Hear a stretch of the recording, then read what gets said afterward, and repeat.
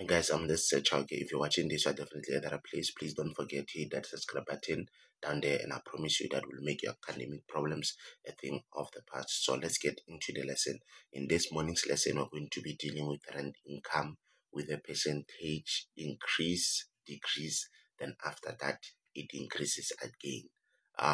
Most learners have a problem with such a rent income, so I'm just going to try and make it easy. Now, first things first, here what we need to know is that our year starts on the 1st of March 2020 and it ends on the 28th of February 2021. So the information that I'm telling you, I've already written it here so that this video doesn't become very long. So here what they're telling us is that the premises have been rented for the past 5 years. Okay, so the premises have been rented for the past 5 years. The premises have been rented for the past 5 years. The rent for March 2021 has been received and recorded. So remember, number one, our year ends in February, but we have already received for March, and this is outside our financial period. So therefore, it means that we must subtract. So immediately, when you remember that you must subtract, go and put the minus sign so that you don't forget. Okay, and then after this, they're telling us that due to lockdown, the rent was decreased by 25% per month for only 3 months from April. So now let's check. They decreased the rent by 25%, and then remember, it means when our year started, it was 100%. But to make it easy for us, I'll draw our timeline. So we have March, April, May, June, July, August, September, October, November, December, January, February, and March. So they said rent was decreased for these 3 months from April up until June. And remember, before rent was at 100%.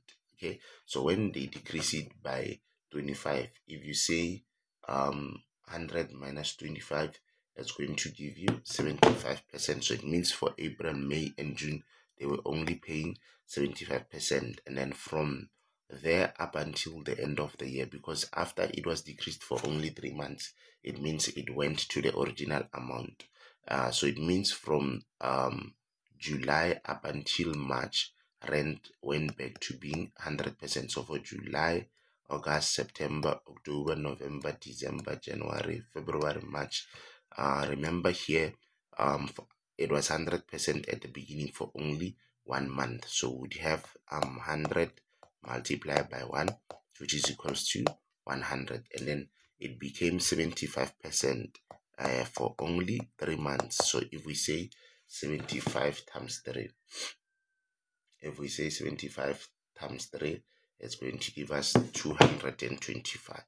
Okay, and then from there we check. Remember, after that it went back to being normal, so it became 100%. Let's check for how many months. You can simply say, remember they told you that we have received rent for 13 months, for 13 months. So if you say 13 and then you minus 4 of what you have already recorded, it will tell you that it was 100% for 9 months, which will give us 900. But you can also go there to verify. Let's go back to our timeline and verify.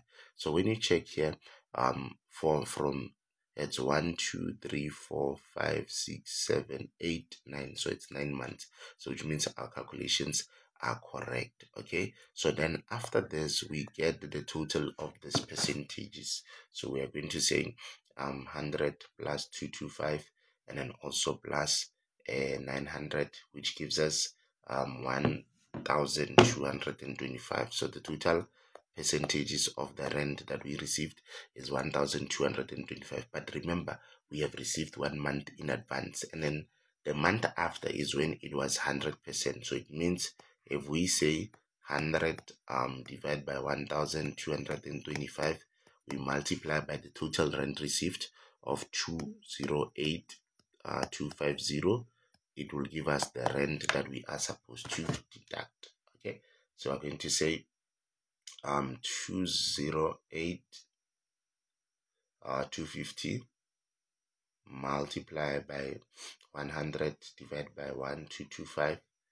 it is giving us 17,000. So the rent that has been received in advance is 17,000. So in our income statement, we must subtract 17,000, and then on your final box for final answers, you are going to say 208250 minus 17,000, and then it will give you 191,250. So your rent received under other operating incomes, it's supposed to be 191,250. Okay, so please make sure, guys, that you practice as many transactions as possible on your rent income, directors fees, audit fees, all those adjustments that are difficult. Make sure that you practice them.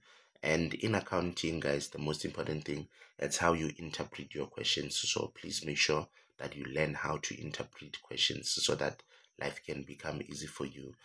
If you have enjoyed this lesson and you want me to become your online tutor, you're more than welcome to get in touch with me by using the details that are available in the description of this video. For now, you can text us on WhatsApp 0730363208, and I promise you that will make your academic problems a thing of the past from just 500 per month, whereby you will get 8 lessons per month. I believe that taking that action will make a difference in your academics. Thank you so much for watching. God bless you. Shalom.